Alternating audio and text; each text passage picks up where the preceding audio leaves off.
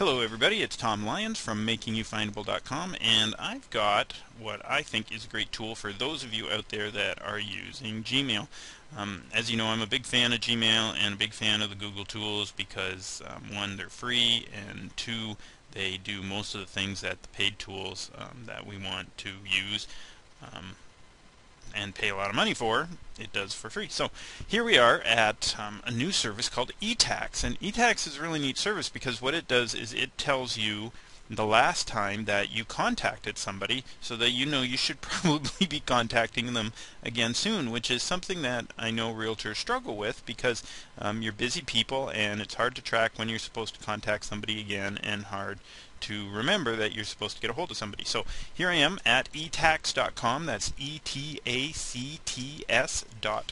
and I'm going to log in with my Gmail account. And we're going to jump in, and as you can see, it's got all my contacts already done. So what it's done is it's gone to my Gmail account and it's pulled all my contacts, and then it's looked. An example is the first day that I made contact with them over email. So you can see some people back in November, that sort of idea. It tells me how many emails back and forth have been sent to that individual. And the nice thing about it is this. It tells me the last time I contacted them. So for instance, if I have a client, look, I haven't talked to this individual in 50 days. Maybe it's time to get a hold of that person again. All right? I haven't talked to this person in 12 days. I haven't talked to this person in 18 days.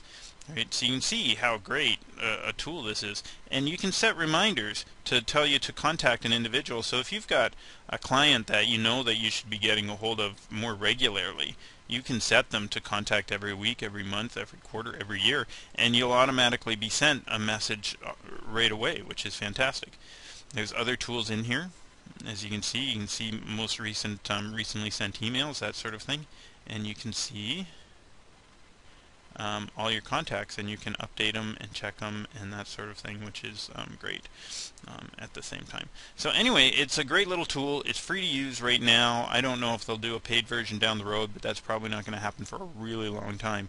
So go there, you load your Gmail account into it, and it takes care of the rest for you. Okay, hope you enjoyed this. Talk to you later.